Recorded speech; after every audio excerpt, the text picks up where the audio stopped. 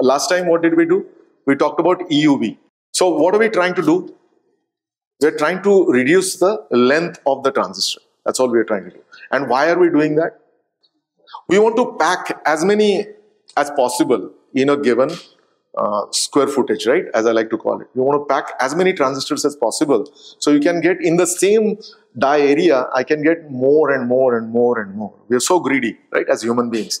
We want to get, every year, we want to double the number of transistors almost to be packed on a chip. And what's the advantage of that? Of course, we are going to reduce the size of the transistors. That's the goal that we are trying to do. We are also trying to reduce the on resistance of the transistor. It's not just the transistor that matters, right? We want to reduce the on resistance. Otherwise, the quality of the transistor will suffer because there is some voltage that you're applying to the inverter, okay? And for that same voltage, I want a better transistor. So I want to reduce the channel resistance for that matter, okay? So that's one thing. And the second thing that's important, which we never talked about so far in any one of our lectures, is something called off current. And when the transistor is turned off, there is leakage current that is flowing. And that leakage current is being dissipated in your chip. So of course the temperature increases. When we were at a lower end technology, what we were doing was, the leakage current was quite small in like nanoamps and things like that. But as you go to these higher end technologies, the leakage current grows like orders and orders of magnitude.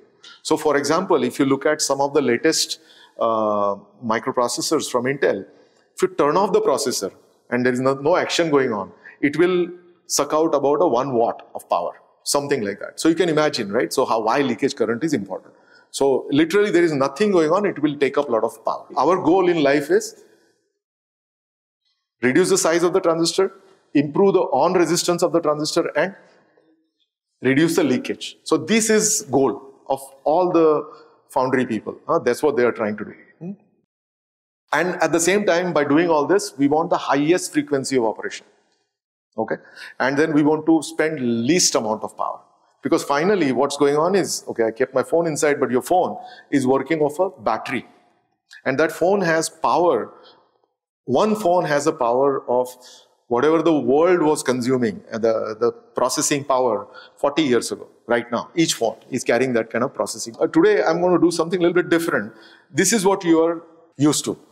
This is what I have taught in the classroom. Right? This is our standard lateral MOSFET transistor.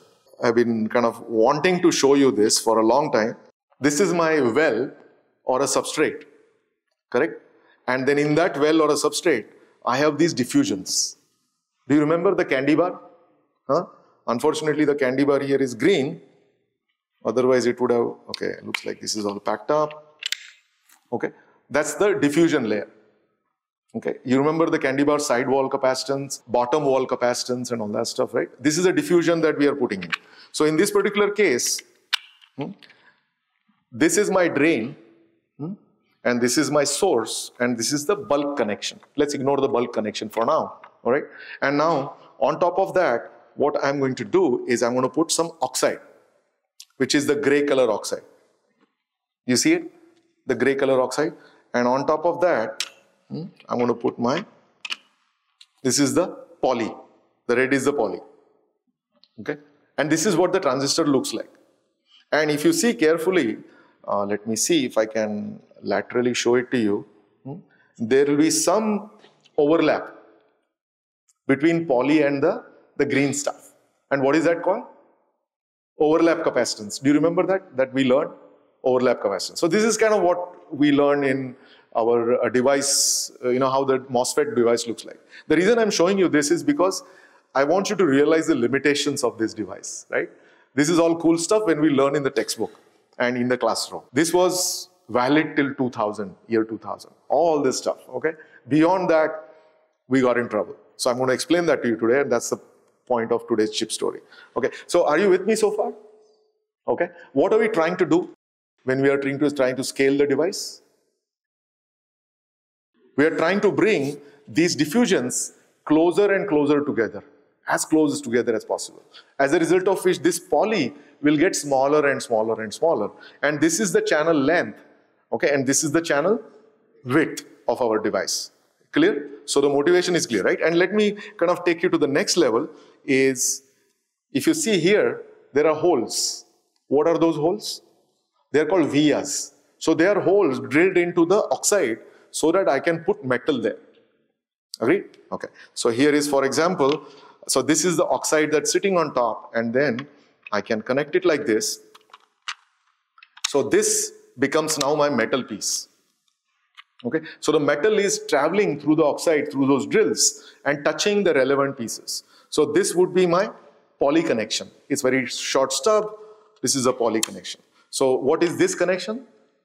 Drain connection. This is my poly connection, gate connection, and this is my source connection, and this is my bulk connection. Now you know more than most of the chip designers know.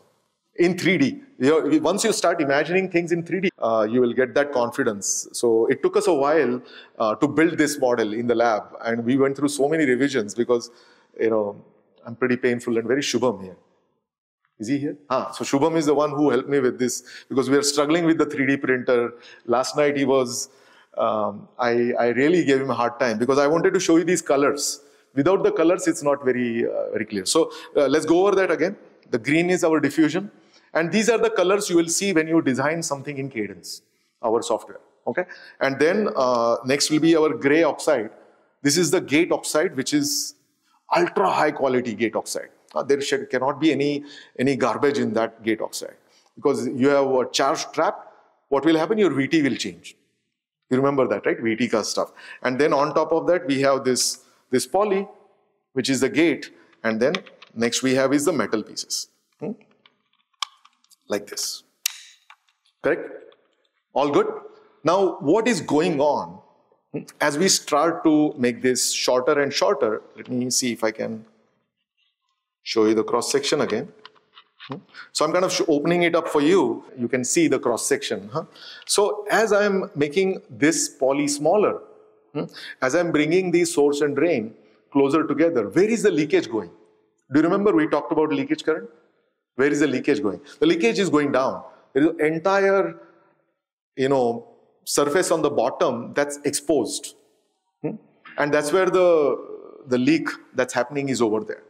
So I think once you understand the logic behind this leakage current, the next idea will pop in your head. How do I get rid of this leakage? Okay, because the leakage will bump up your power, and also it will limit. Other thing that happens is as you start reducing this poly, right, you lose the control over that VT because we want that VT to be certain value, and now suddenly as I start making things smaller and smaller, you kind of lose the control over VT, and then that makes things worse. Leakage gets worse. Are you with me so far? What is the problem that we are trying to solve? Okay, all right. So the next thing that came up was something called FinFET. I just wanted to give you a feel for fins. You have seen the sharks, right? That top piece is the fin that I want you to remember, not the bottom part, okay? Although I love that shark. He looks happy and smiling. So that's our fin that we want to replicate on a chip. And you will see where the idea came up. So here is the FinFET transistor, and I'll explain it to you with a 3D model, and you will realize how cool this idea is and how it brought us where we are. That's the whole purpose of ChipStory. How did we get here is the key idea. Earlier, the device was two-dimensional, X and Y. Now we have a third dimension, like a fin. So the green stuff that you're seeing is the fin. Basically, the transistor is not in the substrate anymore. The transistor is standing up like a fin. And that is the fin, and that's where the drain and source is. And on top of that, we are covering oxide, and on top of that, we have poly. Correct? That's the FinFET transistor. And what this did was something phenomenal. The phenomenal part, you can already realize what was the problem with the previous structure. On the bottom, what was going on? We had no control. We are just leaking like crazy on the bottom. And I'm exaggerating all this stuff, but you can visualize what I'm saying, right? You have no control over the transistor on the bottom. Now here what happens is, the gate is all around, hugging our bar of silicon. Do you see that? So you have complete control over the situation. And once you do this, the quality of the transistor improves radically. Because now I have complete control over the channel. There is no leakage. Virtually zero leakage in this case, because this is sitting on an oxide, and you're completely controlling the channel using our poly gate. All right. Other benefit is I can make this thing even tinier, smaller, smaller, smaller. Okay, all right. So you will see where that's going. And here is a cross section of the device. So the red is gate, the gray is our oxide, and the green stuff is the diffusion that we are talking about. The top piece is kind of, I'm showing you in 3D, and this one is in a cross section. So now, again, we, Shubham and I, we had lots of fights making this thing, right? So this is the way the 3D transistor looks like in a nutshell, right? And now it looks complicated, but my job is to make things easy for you. Now let me see which one I can move. The blue is the metal connection to our source and drain, and this is our diffusion, and this is the poly with the gate oxide. Okay, so it's just laying like this, and then I have another metal connection. So what you see is, once I put it all together, something like this. Okay, so what I have here now is, so I want you to imagine this now, since I've shown this to you. This bottom piece is oxide called box, buried oxide, which is on a silicon wafer. Got it? And then on that I'm growing these green fins, the shark fins that we saw, right? The green pieces. And on top of that, I'm landing these oxide and poly. Okay, how many transistors do you think this piece has? Can you guess? 6 transistors. Okay, so the structure here, if you see carefully, this can be my NMOS transistor, and this can be my PMOS transistor. And if you do something clever, then this can be my complete inverter. Because this would be my ground connection. Oh, sorry, this was NMOS, right? So this is my ground connection. This is my gate connection. This is my 2 drains connected together. This is again the gate connection shorted control. And so these two drains will be my output, and this will be my VDD connection. Do you see that? So I have 3 inverters lined up here. And this is what the FinFET technology is. When you look at today's technology, as I said, we are going towards nanometer technology. We are not there yet. Right now, where are we? The latest Apple's, I think, M4 processor, if I remember, it's in 2 nanometer technology. So we haven't reached 1 nanometer yet, but that's in 2 nanometer technology. Now you may think that, oh, I have 1 nanometer of gate. That's not what it is. That used to be true almost till 60 to 45 nanometer. I'm going to show you what that 2 nanometer really means. Okay. So the next thing is, who invented it, because we always want to be, proud of our ancestors here, right? So in this case, Dr. Digh Hisamoto-san, he's from Hitachi. He published the first paper from Hitachi Labs. So he was solving the same problem of leakage on the bottom. And then he came up with the first idea. And then DARPA, they saw this and they said, oh, this is the way to go. I go for this conference every year in February. I remember the mood at that time that Moore's law is dead. Okay, every year we would have these panel discussions where people would say Moore's law is dead. And this 2000 time frame, I remember that they were running out of steam. And this idea came along.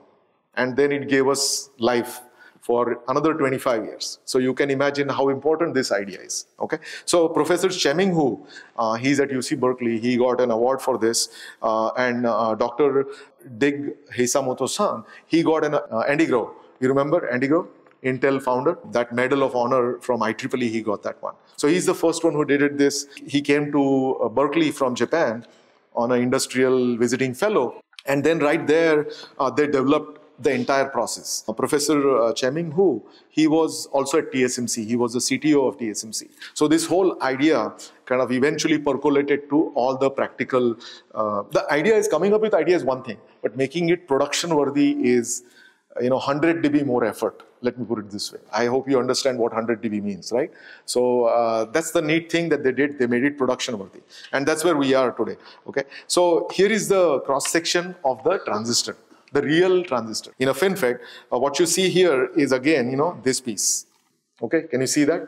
This zigzag piece that's going on, right? So NMOS and PMOS, you can see them. And here is what does this look like? This almost looks like waffle. I love Belgian waffle. This is actual real picture of a chip. And this is kind of what I'm showing you is this piece right here, right? This piece. Right? This is kind of what it looks like because there are so many transistors. Each crossover is a transistor.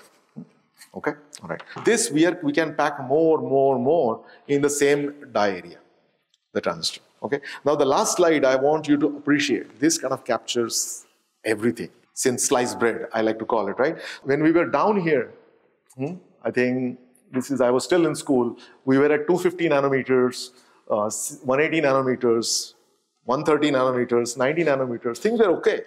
65 nanometers, things were okay. We could do all these things. There are lots of innovations which happen. So, there is only so much you can do in a transistor. There is substrate, there is source and drain region, and then there is a gate, and then there is an oxide. That's it. These are all four possible things. People worked on every piece. People invented new oxide. People started doing metal gate oxide. Then, they put some stress under the channel. All these things were just to improve two things. One is on resistance. Second one was off current. So all these things people were doing and things were going very well. Every year, following the Moore's law, we were able to pack more. Around 2000 time frame, 65 nanometer, 45 nanometer, that's when things got really ugly. Because we couldn't get any further. Leakage was extremely high. You could pack more transistors, but you would leak a lot. So then that's when this FinFET idea became production worthy. Since then, it's been the FinFET everywhere. So you can see, currently, we are actually beating the prediction. This was a prediction in, I think, 2018. This is something I picked up from Nature Electronics. And you see that the prediction was 2024, we would be at 3.5 nanometer device. And here we are 2 nanometers. We are at 2 nanometers right now. Let's see where it goes. We don't know. Maybe we'll go sub-nanometer. So it's exciting time to be here. Maybe there will be some, there are lots of innovations going on right now, which we just don't know yet. Because the final result is happening 10 years later. Okay, so what we are seeing right now is 10 years ago what people invented. Because it has to come to production level before it can really become the run-of-the-mill thing, right? So a very exciting time to be around at this time because we have to see what new innovations are going to happen. Lot of innovations are happening in the material science. Okay, so one of the things I want to leave you out with about Dr. Digh, right? He was a chemistry guy. He did his bachelor's and master's in chemistry, and then he got into this and he invented what we are doing right now. The key point I'm trying to make is not everybody has electrical engineer or computer science, right? All these other streams are so important for foundries, which is chemistry, physics, chemical engineering, civil engineering, every aspect of what we do, metallurgy, right? All these things are it's a crucible of all the different disciplines, which is what is going to get us to the foundry. Okay, so we are coming close to our chip story. Hopefully next time I will talk about India, where India is. Okay, because that's the most exciting part of where you are going to be. What are you going to be working on, right? Thank you so much.